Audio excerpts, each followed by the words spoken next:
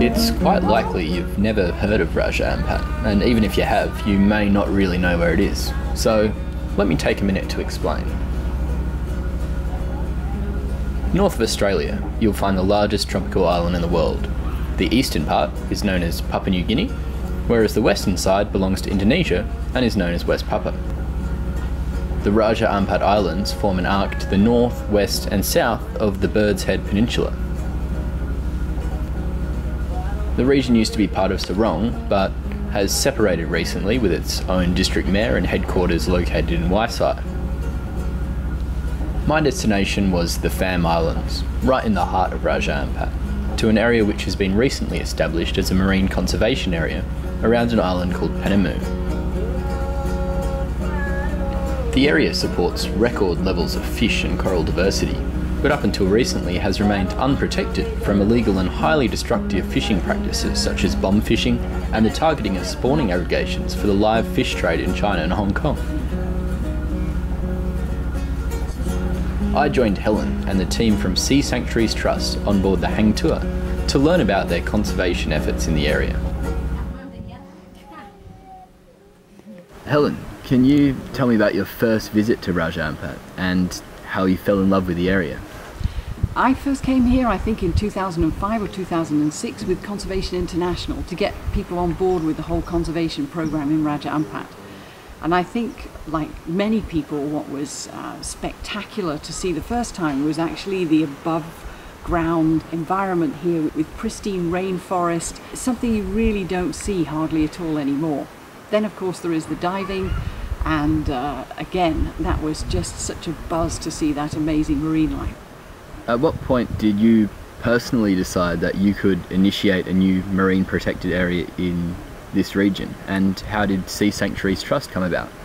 Well, I was actually on board a liveaboard with a friend of mine, and I was explaining about conservation programs in Raja Ampat, and also about how a number of private initiatives had occurred where individuals had actually made a conservation agreement with the local communities to protect areas that otherwise would not be protected.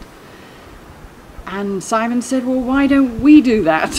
I was like, well, it's not that easy, but in the end we did, because there were a couple of areas, and one of them being here in Penemu, that were really crying out for protection. So why Penemu? Spectacular, very special habitat, one of the top diving destinations in the whole of Raja Ampat. 10 of the 100 best dive sites are here, but it was still being bomb fished. And it's far enough away from the villages that they really couldn't do anything about it. The first step was to go and visit the villages and talk to the headmen and find out whether they would be interested in this sort of proposal to have a marine protected area in return for social benefits.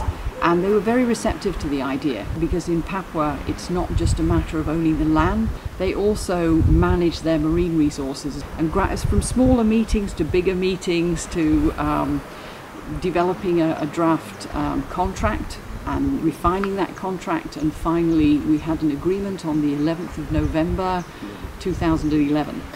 What do you hope to achieve over the next couple of years? Well, right now we're in the process of building a lookout post, so we're working hard really to get more and more community involvement. We're doing a workshop next week, which will be the first main training workshop for patrol teams, in order again to keep the community involved. We have a rolling crew of rangers who will come in and spend 10 days at a time working in the lookout post, and then another 10 villagers will take over from them. So it'll be a rolling through the communities, and everybody gets a taste of it and sees what's here.